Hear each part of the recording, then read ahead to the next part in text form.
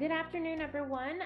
Today we will be having our MPQIP webinar. This topic is over antibiotic stewardship in the area of implementation, overview, what's new. We hosted an antibiotic stewardship webinar, Sarah. It's been probably 2 or 3 years ago, I want to say. And we have it on YouTube, and it's one of our top reviewed webinars, recordings on YouTube. And so Zoom meetings for antibiotic stewardship. We are really looking forward to this session as well. And as I mentioned, we had a great registration for this one. If you're catching this on YouTube or the recording and you have any questions at all, please feel free to reach out. We are a smaller group on the live call, so if you have questions, you can unmute your line or put a question in the chat box. So with that said, Sarah, I will turn it over to you. Thanks, Laura. So as Laura said, my name is Sarah Brinkman, and I am coming to you from Stratus Health. I'll tell you a little bit about our organization and the role that we play in supporting quality and critical access hospitals. I'm excited to be with you today to talk about antibiotic stewardship implementation. I am a particularly informal presenter. I much prefer to have this be a conversation. There's a lot of knowledge in the room and want to make sure that we are allowing time and space for those connections to take place. You can see from the letters after my name, none of those letters indicate that I am clinical in nature or that I am a pharmacist. So if you are a pharmacist, if you have clinical background, if there are questions that come up, you all have a lot of expertise to offer as well. I'm going to give you some of the basics and the background about the antibiotic stewardship measure and review some of the data, most recent data for critical access hospitals in Oklahoma as it relates to that. But please don't be shy about unmuting or weighing in the chat. So to give you a little bit of background about Stratus Health, we are an independent nonprofit. We're based in Minnesota. We've been around for just over 50 years. And we are not a research center, a policy shop. We don't do any direct clinical practice, but we really work at the intersection of research, policy, and practice to help lead collaboration and innovation in driving forward healthcare quality, safety, and equity. And we have a long history of working with rural providers, in particular critical access hospitals and state flex programs. And we currently serve as the Rural Quality Improvement Technical Assistance Center, which is a federal Office of Rural Health Policy funded project that we implement at Stratus Health. We've been serving in that capacity for the last 8 years. And in that role, we help provide technical assistance to state flex programs and critical access hospitals and other rural providers around quality reporting and improvement activities. So today I'm here to talk to you about antibiotic stewardship. So specifically, we want to do a little bit of grounding and talk about the importance of antibiotic stewardship for critical access hospitals and the related MPQIP or Medicare Beneficiary Quality Improvement Program measure. We're going to identify what the core elements of antibiotic stewardship are and how they're defined by the National Healthcare Safety Network or NHSN Annual Facility Survey. We're going to look at your current performance in Oklahoma for implementing antibiotic stewardship, which is captured through the most recent NHSN facility survey, which is the data that was submitted in early 2023, reflecting activities from the calendar year 2022. And then we'll, as we look through those things, we'll be discussing strategies and hoping that you all weigh in with strategies for implementing and enhancing your antibiotic stewardship programs. As you're working towards not just meeting the basics of the core elements, but really implementing a robust and effective antibiotic stewardship program. So before I dive in, I would love if folks would be willing to weigh in the chat and introduce yourselves, including for you all, it won't necessarily mean a whole lot to me, but for you all, maybe the facility that you're with or that you're representing and your role. Are you a prescriber? Are you a quality director? Are you a pharmacist? What role do you play in antibiotic stewardship within your facility? So I'll give everyone just a minute to weigh in here so that you can see each other. So Tamara is a CNO. Infection control. Holly, I'm going to have to ask you what DOP is.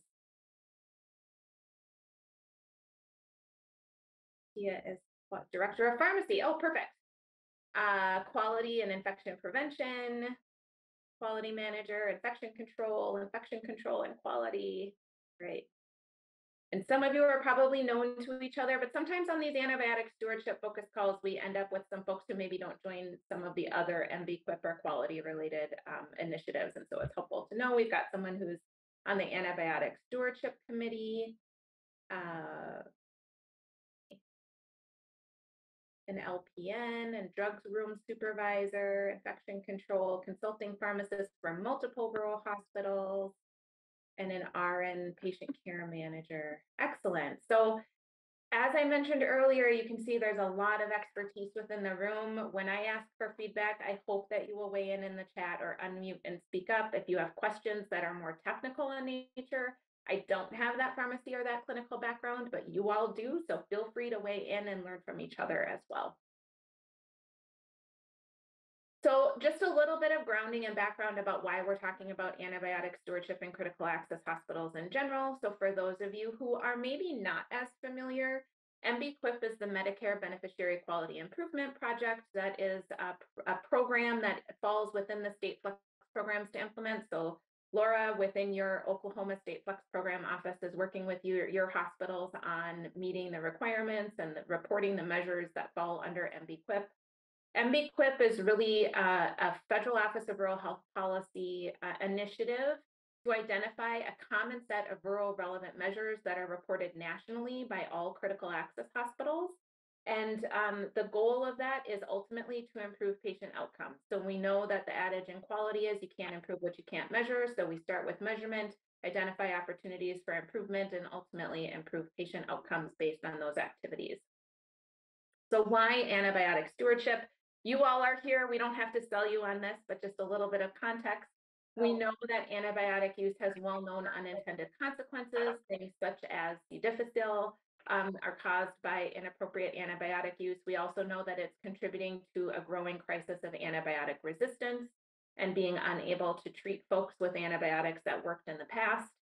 And antibiotic stewardship programs have been proven to be effective in mitigating those types of threats. We know that antibiotic stewardship programs improve infection cure rates, that they reduce C. difficile infection rates, that they reduce adverse events from antibiotics, and that they reduce antibiotic resistance in general. So we know that antibiotic stewardship is an effective means of addressing this crisis that we have of inappropriate antibiotic use. Antibiotic stewardship within MPQIP currently falls under what's called the patient safety domain of the MPQIP program. So within the program, there are a variety of different domains with measures that fall under each of them. And what we're looking at for antibiotic stewardship, this is a process measure. We're looking at the implementation of the 7 core elements of antibiotic stewardship. We measure that based on the self-assessment that your facility provides each year through the NHSN annual facility survey. We're going to be doing a deep dive into that today. And then this was launched prior to CMS making antibiotic stewardship a condition of participation, which went into effect back in March of 2020.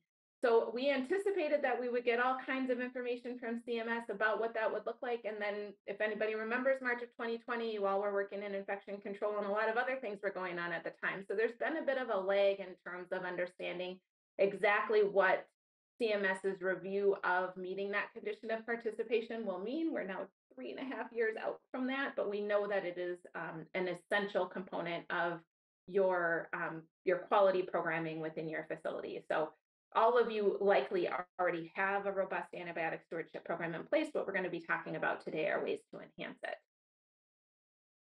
When we think about the core MPQIP measures, there's a variety of different channels that measures get reported through. If you are involved in reporting, you know that you have data that goes to the Centers for Medicare and Medicaid Services through the hospital quality reporting platform.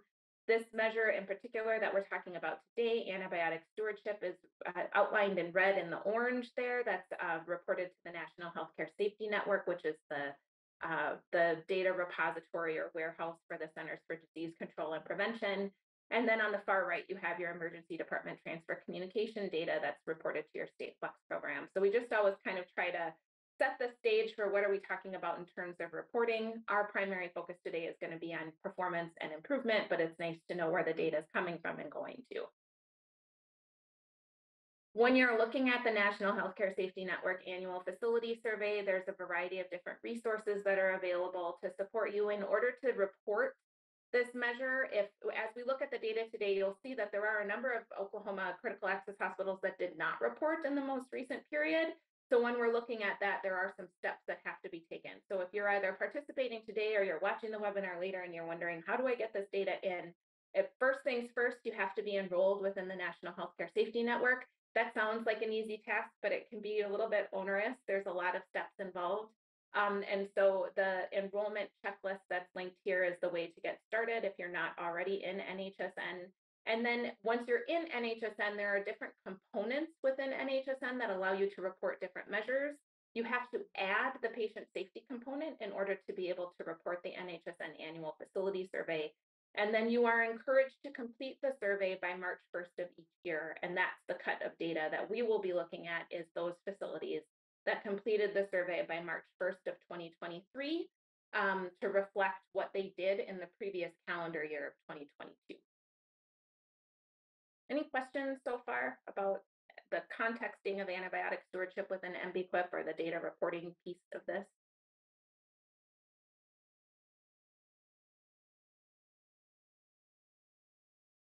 If not, we'll jump into what antibiotic stewardship implementation looks like in Oklahoma currently. So when we look at the core elements of hospital antibiotic stewardship, they are listed out here. There are 7 core elements. There's leadership commitment, accountability, drug expertise, action, tracking, reporting, and education. And the way that a facility is assessed as to whether or not they have implemented these core elements is based on how they answer questions on the annual facility survey through NHSN. So again, this is a process measure. When we look at reporting and comparing national reporting to reporting within Oklahoma for the 2022 survey, again, that was just submitted in early 2023. Nationally, 92% of critical access hospitals reported, and in Oklahoma, 33 of the 40 hospitals reported, which sits you at about 83%. When we look at how Oklahoma critical access hospitals are performing on antibiotic stewardship at the core element level over time, you can see that there's been an increase. So this is what we want to see. When we look at how many of your facilities that were reporting were meeting all 7 core elements. Back in 2018, there were 46% of CAUs that reported and were meeting all 7 core elements. And in 2022, 79% of the CAUs that reported are meeting all core elements. So you can see that's been a steady increase over time. And so that's the first column there, is if you implemented all 7. And then as you go across, you can see that it's relatively steady across each of the elements. There's some kind of rises and falls, but for the most part, it's moving, especially if you look at the 2018 versus the 2022, you can see that there's been an increase overall during that time. Some years were higher or lower than others, and that might be because some critical access hospitals reported in one year and didn't report in another year. It could also be that the person answering the survey interpreted the questions differently. And so there's a little bit of nuance here in terms of being able to say, for example, when we look at tracking, in 2020, the rate was 93% of the CAUs that were reporting in Oklahoma were meeting that core element, and we're down to 85% in 2022. So that sometimes that might seem a little odd. There's a variety of reasons for why that might be, and we would have to dig into the data more to tell us more of a story. But if we just look at the top line of 2018 versus 2022, you can see that all of them are moving in the right direction. Higher is better in this case as a process measure. This is just another way of looking at that data, showing in the bar graph format over time how Oklahoma critical access hospitals are faring from 2018 to 2022. On the far left, we have having implemented all 7 of the core elements, and then across the board, what each of those element implementation rates have looked like over the years. So now we're going to dive into the actual questions, and I'm going to take a little bit more time with leadership just to orient folks as to how this measure is calculated, but we'll move through the other ones and open up for discussion and see how things are going in your facilities. So the way that it is determined whether or not your facility is meeting the core element of leadership is if your facility is able to answer affirmatively to any of the questions that are listed on this slide. So it is a relatively low bar to be able to meet that core element. So if we go back and we see that in 2022, 94% of the critical access hospitals in Oklahoma who completed the survey are meeting this core element. That means that 94% of you are answering yes to at least one of these questions. Many of you are obviously answering yes to more than one of them. And being able to dig into that detail and nuance is something that the State Flex program can support you with to understand what your opportunities are. You also have this data available to you within the NHSN system to be able to see how you answered these questions and assess what you would like to do to be able to enhance your program. So 67% of critical access hospitals in Oklahoma that completed the survey, so out of the 33 that completed the survey for 2022, 67% have a formal statement of support for antibiotic stewardship. They have information on stewardship activities and outcomes that are presented to facility leadership or board at least annually. And then you can see that second one from the bottom, there's a variety of options here that your leadership either provides stewardship program leaders dedicated time to manage the program, that you have a senior executive that serves as a point of contact or a champion, and that you ensure that the stewardship program has an opportunity to discuss resource needs with facility leadership. So those are your highest performing activities within Oklahoma as a state across all of your critical access hospitals. Other options and ways that facilities are meeting this requirement are communicating to staff about stewardship activities through emails, newsletters, events, and other avenues, providing opportunities for hospital staff training and development on antibiotic stewardship, allocating resources such as IT support or training for the stewardship team, ensuring that staff from key support departments and groups such as IT or hospital medicine are contributing to stewardship activities. Those are all other ways that you are meeting this. The last one here is your lowest performance as a state. So your biggest opportunity as a state. So if a physician or a pharmacist is leading the antibiotic stewardship activities in your facility, are those written into their contract, their job description, or their performance review? Only 24% of CAHs in Oklahoma indicated that that is the case in their facility. So this is an opportunity. While it's only 24% and it's the lowest performing, that means 24% are doing it, which means it's possible to do. And what we know in critical access hospitals, in particular, all hospitals, but in critical access hospitals especially, is that people wear so many different hats. And often passion is what drives people's initiatives and quality improvement activities. So if you have someone who's working in the capacity of leading antibiotic stewardship activities and they're really passionate about it, that's fantastic. If it's not written into a job description and that person leaves the facility, is there that infrastructure to ensure that those activities are carried forward? It's really important to make sure that it is written into job descriptions, contracts, performance reviews. And so you have the opportunity to learn from one another how some of you have been able to accomplish that so that others of you can enhance your stewardship programs by doing that going forward. What you see in the middle column there is the national rate, so you can compare how Oklahoma CAHs are doing in comparison to critical access hospitals nationally across the board for all of these different activities. Any questions about what the data is telling us here in terms of the uptake of these different activities and how you're assessed for this measure in MPQIP?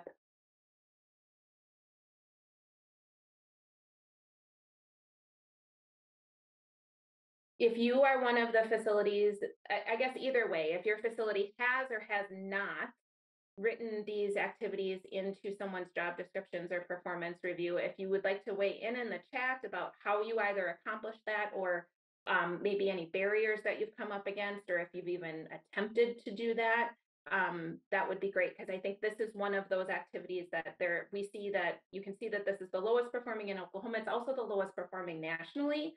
So this is one that I always call attention to when I'm meeting with critical access hospitals and talk about the importance of really hardwiring antibiotic stewardship into the organizational structure that it isn't just one person's responsibility, but it is actually an activity that the organization has demonstrated that they are committed to by virtue of having written it into someone's job description.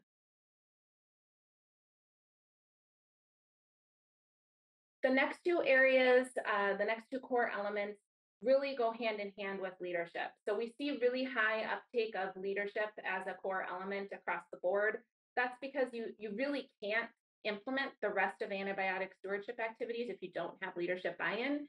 Similarly, we view kind of accountability and the stewardship pharmacy expertise, or what used to be referred to as drug expertise, as core foundational pieces of your antibiotic stewardship program in order to be able to get into the more nuanced pieces of implementing a robust program. So within accountability, does your facility have a leader or co-leaders responsible for antibiotic stewardship program management and outcomes? 91% of the facilities in Oklahoma that completed the survey said yes, they have that.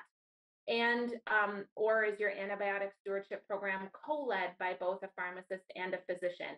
This is a newer question. They've always kind of asked this question in some way, shape, or form, but they're now the CDC is now identifying that this co-led approach of having a pharmacist and a physician working together is what they're calling a priority activity. So going forward, you'll be seeing more coming out from the CDC about priority activities within implementing antibiotic stewardship, and this is something that they're going to be pushing more. So again, it's not a high uptake in Oklahoma. 21% of critical access hospitals indicated that yes, they have this, but there are some that do. And so is this an opportunity for your facility?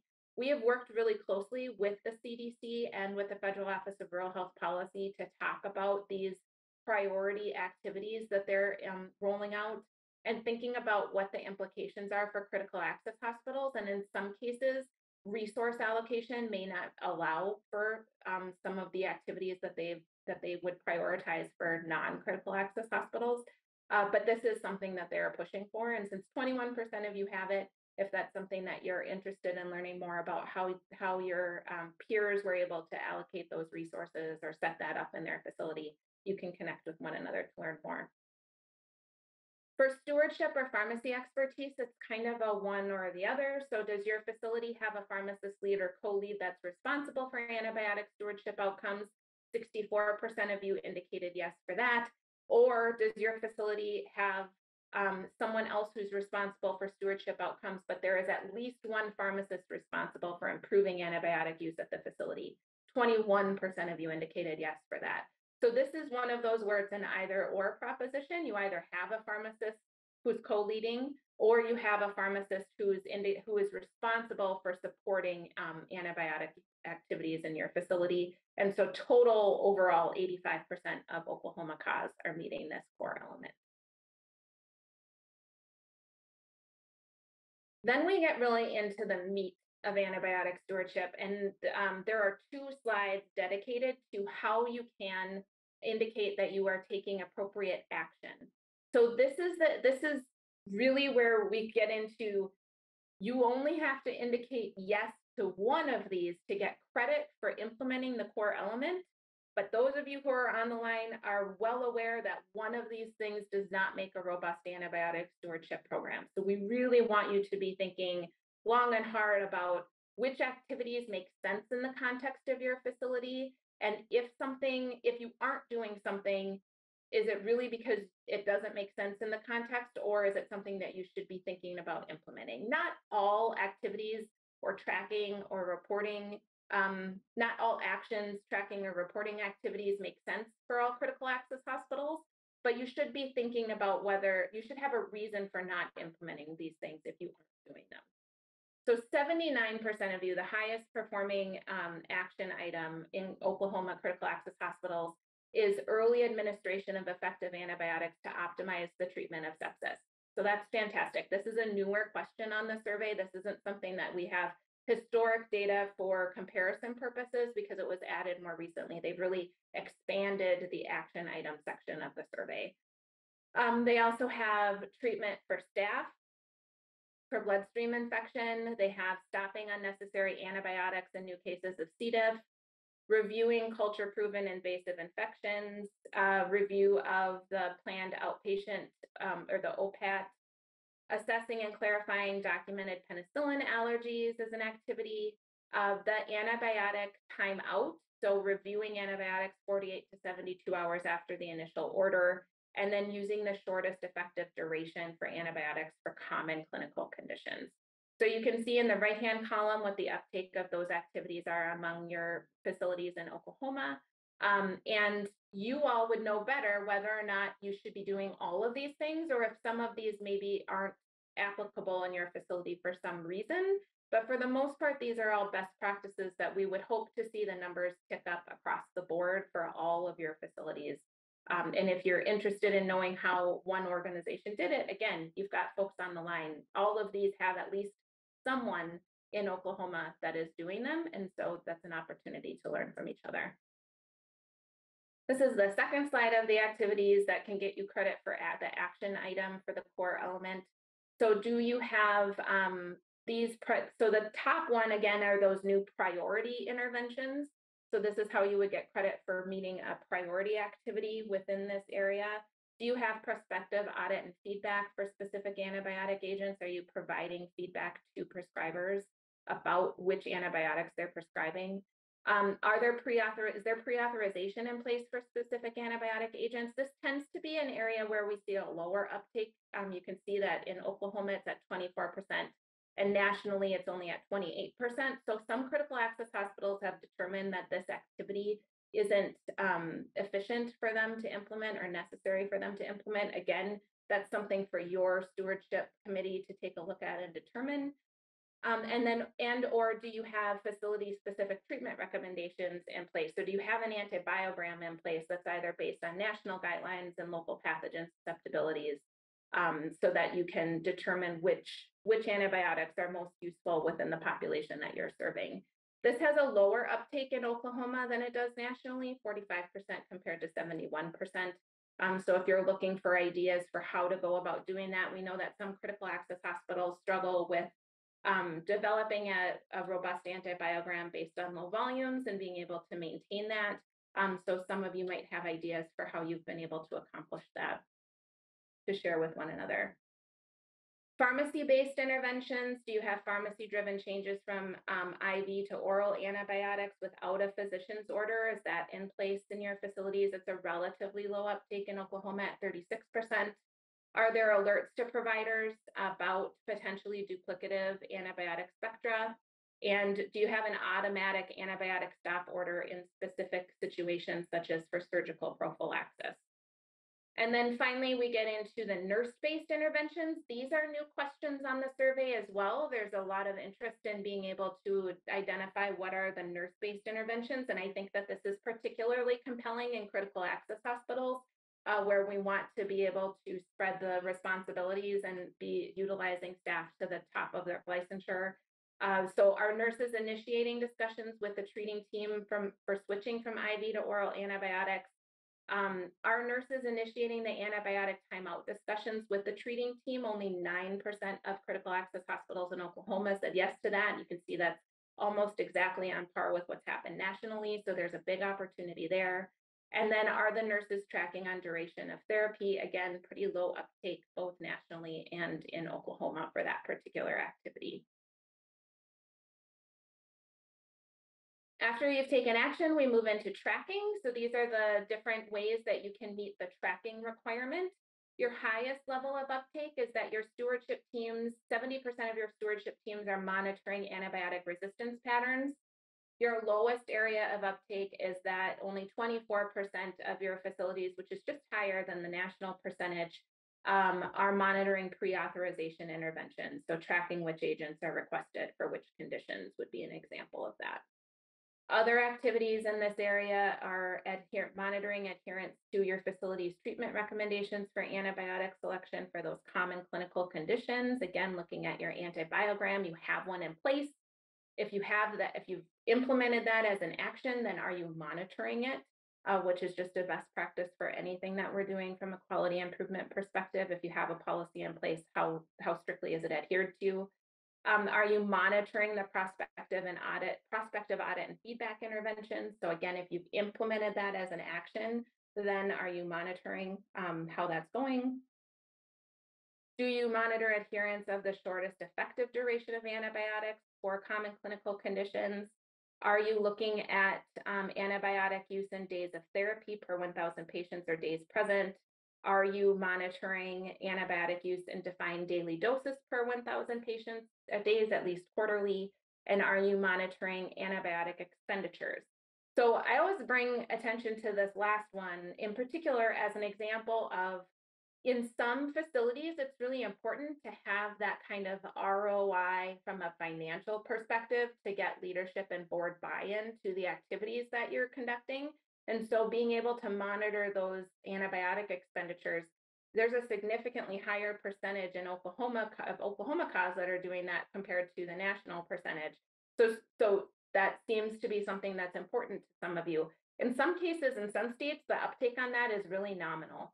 And that might not be an activity that's worth your while if you have sufficient intake and input from your leadership about being able to do these types of activities. So maybe you don't need to implement that, but if you want to, or you think it's something that would be useful to you and you aren't currently, almost half of the hospitals in Oklahoma are doing that activity. So you've implemented your actions, you're tracking on your actions, and then how are you reporting out about your actions? So the highest uptake in Oklahoma, which is again on par with national, is that information on antibiotic use, resistance, and stewardship efforts is reported to hospital staff at least annually.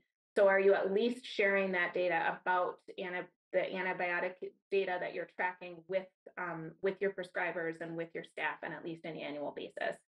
The lowest level of uptake, both in Oklahoma and nationally, is providing individual prescriber level reports on antibiotic use.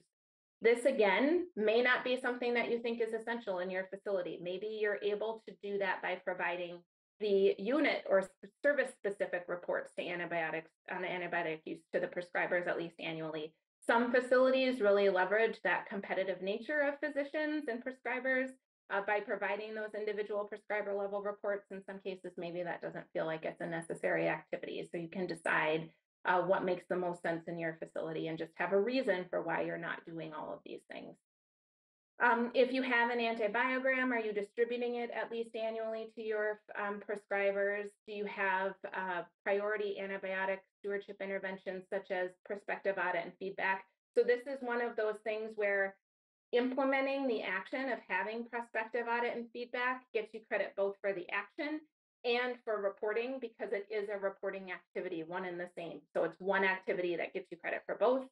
And then the final one is the one at the top there, that your leadership has demonstrated a commitment by presenting information about antibiotic stewardship interventions at least annually to leadership and the board. I see a question in the chat about the slides. Are folks able to see the slides still? Okay, thanks, Brooke. Sorry, Blake, I don't know what to tell you. And finally, the last core element that we'll talk about is education. The highest uptake at 100% of the 33 CAUSE in Oklahoma that completed the survey this year is that patients are provided education about important side effects for prescribed antibiotics. That seems like a slam dunk, right? You're providing that after visit summary, you're providing them with their medication information, and you're providing them with information about side effects. Only 24% of CAUSE in Oklahoma said that they have that. So that doesn't make a whole lot of sense. We're gonna have to go back and look at the data again. The prospective audit and feedback for specific antibiotic agents should get you credit across action, reporting, and education, but I think those percentages are different, so I'll need to take a look at that more closely. Do you have pre-authorization in place? Again, that's a place where you have both the education and the action should be lining up there in terms of percentages. And then providing, these are very broad statements. Do prescribers, nursing staff, or pharmacists receive education on optimal prescribing, adverse reactions from antibiotics, and antibiotic resistance at least annually? And you can see the breakdown there of 85%, 55%, 61%. So making sure that those folks are getting at least annual education. That seems like a pretty easy box to tick in terms of being able to provide that. And then the final one is if you are doing individual prescriber level reports or unit or specific level reports, that you're using those to target feedback to prescribers about how they can improve their antibiotic prescribing and doing that at least annually. So that's a breakdown of what performance looks like in Oklahoma currently for antibiotic stewardship. What I want to do next is just move into a discussion and probably pull the slides down and open it up to hear more about what are some of the areas of implementation for antibiotic stewardship that have been the most challenging for your facility. And then before I do that, I'll just share there are some resources within the slides for some best practices. When we talk about antibiotic stewardship, the best practices are these activities that they're laying out here. So really looking at making sure that you're doing each of these different activities. And again, if you aren't, that there's a compelling reason for why you're not doing them in your facility. There may be, you just need to know what that is. If I were responsible for it, I think I would take these slides and just write out next to them, like, this is a priority that we want to implement, or this is something that we're not going to do, and here's why. And then you could review it each year to determine whether or not those are activities that you want to be adopting or adapting into your work plans for the year. So my question is, what areas of antibiotic stewardship implementation have been the most challenging for your facility? And I would encourage folks, if you're able, to turn on your cameras and unmute and share with each other, because as you're sharing what your challenges are, others might have some solutions or suggestions to make to you as far as what you could be doing to be able to accomplish those. So thank you, Brooke, for speaking up first. Tracking is the hardest part. The computer system, yes, definitely. We've heard that electronic health records can be a particularly tricky piece of some of the tracking. If you don't have discrete data fields, if you're having to use your notes field and then pulling information out of there, or asking folks to put in the notes field in a particular way, and not everyone's following that. So if you know, the other thing is that if you're willing to share, if tracking is the hardest part because of your computer system, if you want to share what your EHR is, maybe there's someone else on the call who has the same EHR and has come up with a workaround or something that's working for them. So that would be great. I'm going to stop my share. Brooke says, oh, you use Excel for tracking. Okay. And you're using CPSI and evidence for your EHR. Melva, I'm wondering if you can say more about the struggles that you have with getting non-employee buy-in. And feel free to unmute.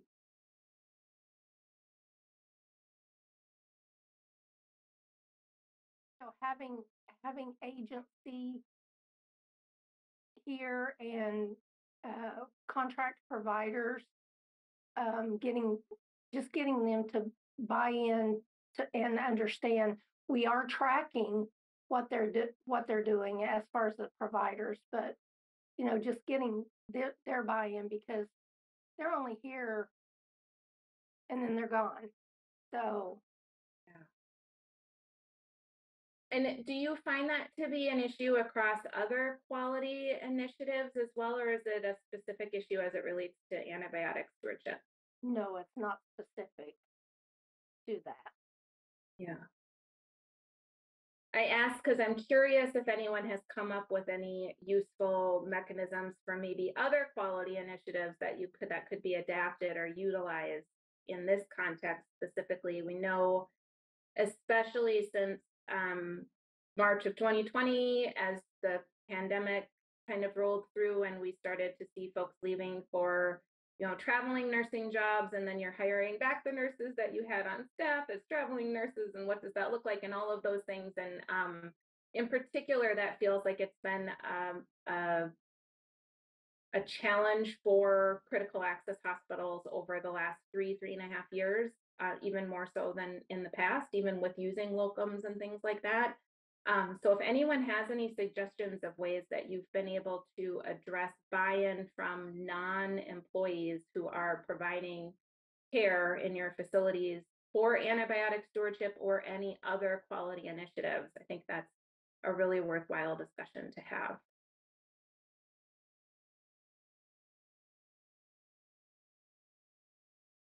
So Tamara, so staff turnover and turnover with our lead. So I'm curious if you know if your facility is one of the ones that has this written in someone's job description. Yes, we do. Okay. And is so leadership is committed to it regardless of the turnover. Yes. It's just getting someone new up and running on board. Right. Is there any activities that are happening, and Laura, this question might be for you, at a state level to be able to help onboard folks into an antibiotic stewardship lead role by connecting them with their peers at other facilities? So that's something we would love to do. I don't get asked often in this area, but for folks on the call, if you do have someone new or coming on board, I'm happy to put you in touch with another facility. It'd be most of you guys on this call that I'd probably be reaching out to ask to be a peer. So this topic, amongst many other topics, if you want to know, if you'd like for us to put you in touch with another peer facility, we are more than happy to do so.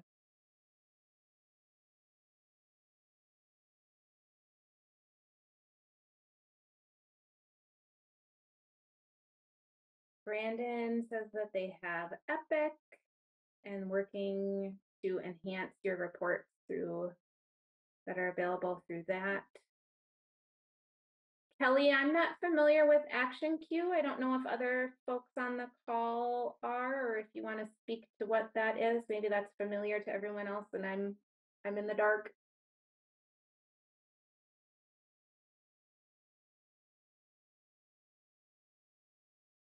Oh, connecting to audio. Do other folks know what Action Queue is?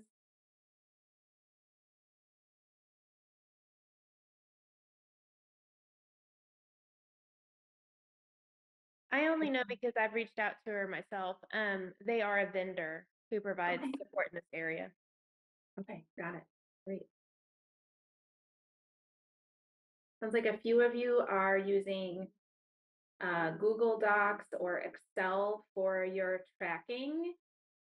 When you talk about using them for tracking, what data are you tracking through Excel or Google Docs versus what you're collecting in your electronic health record? Or is it that you're pulling data out of your EHR and monitoring it through an Excel-based tool?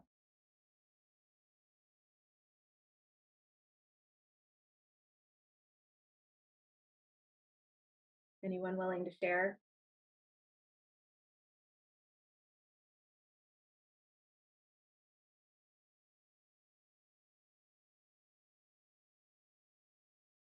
Darcy, can I call on you?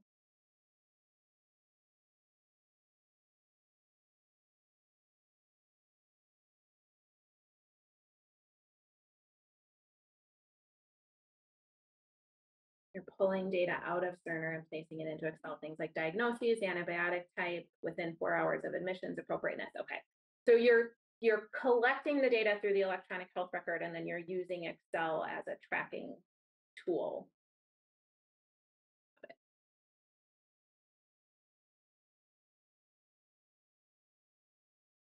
Brooke says tracking UTI diagnoses and following up on culture reports and antibiotic. Can you hear me? Yes, I can. Sorry, my okay.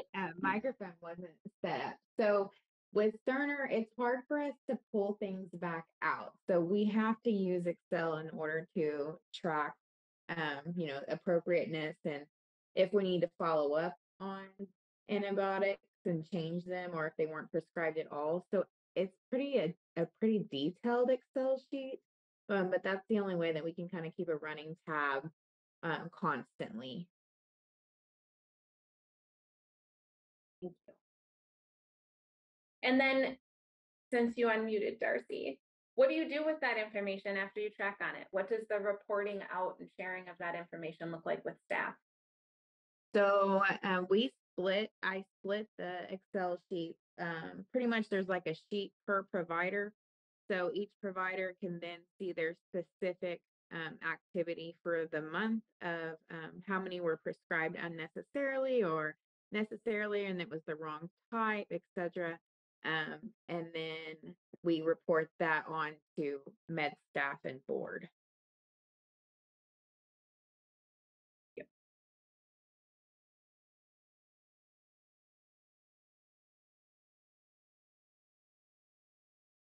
So lots of folks pulling data out of so it sounds like it's probably manual abstraction that's happening to then be able to put things into another data source for tracking. I'm curious if any of your facilities are reporting to the antibiotic use module in NHSN, the AU module.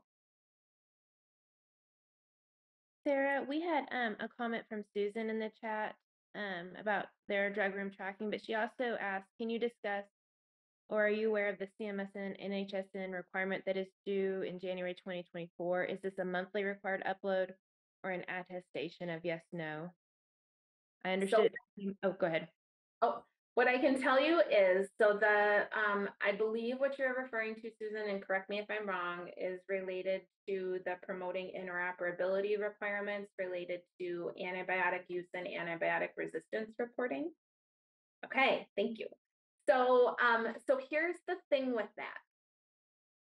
CMS set up the requirements for the Promoting Interoperability Program, which is one of, if not the only CMS-driven quality reporting program that directly applies to critical access hospitals. So if you're not successful, you stand to lose some funds as a result.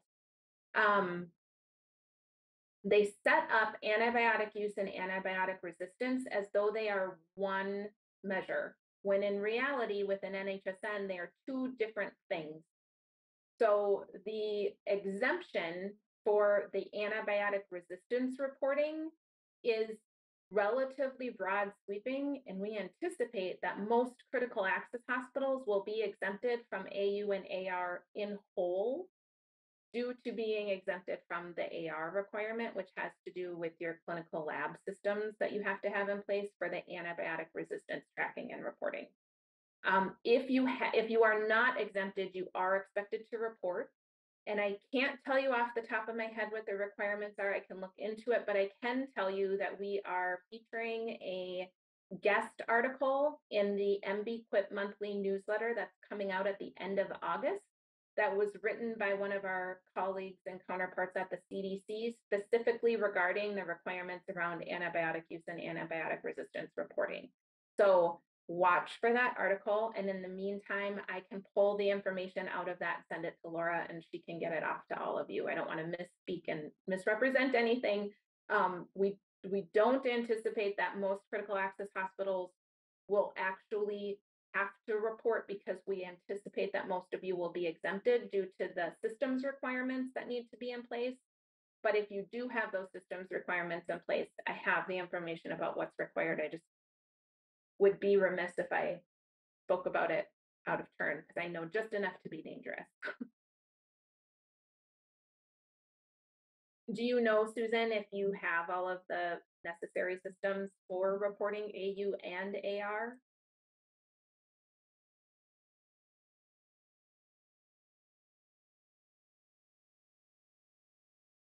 Can you hear me? Yeah. Most of my facilities use CPSI Evident, and they do not have the proper file to upload directly to NHSN. There are some of those independent vendors out there that you can contract with, which are costly.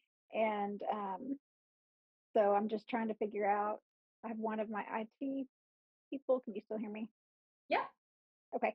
That have said, oh, well, we don't have to, we just have to attest. And I had understood, no, we needed to. And so I'm trying to, on the back end decide, do we need to sign this contract with these vendors to, as our, transition piece between Evident and NHSN, versus are we going to be able to opt out? Because CPSI can do the AU, but not the AR part. And so, and there's quite a few that are on that list. They're on the AU list, but not on the AR list. And some of them don't have the lab integrated in for the AR part. So, like, do you encourage them to incur this large expense when they don't have to? So that's kind of what I've been trying. I can't find a great, clear anything on CMS that says, oh, this is how, except for that it's due and that we need to do it. But I don't want them to have to pay for a vendor that they aren't going to need, if that Yeah. makes sense. Yep, it does. And the way that CMS set it up again is CDC, if you talk to them, they view it as two separate measures. There's antibiotic use and there's antibiotic resistance, and they have different requirements. And critical access hospitals, for the most part, should be able to report antibiotic use and would be encouraged to do so because there's benefit in doing that. As all of you have indicated, you're manually tracking a lot of that information because you find value in it and it's important for your antibiotic stewardship programs.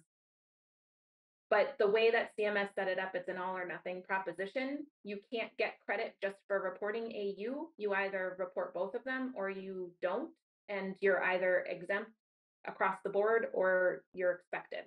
So, so it's I don't know what that will look like in the future. I don't know if at some point CMS might separate those out and say you should be doing AU and you should be doing AR, and either do those or indicate that you're exempt for them for different reasons, or if they'll keep them together. But currently they are, it's an all or nothing proposition.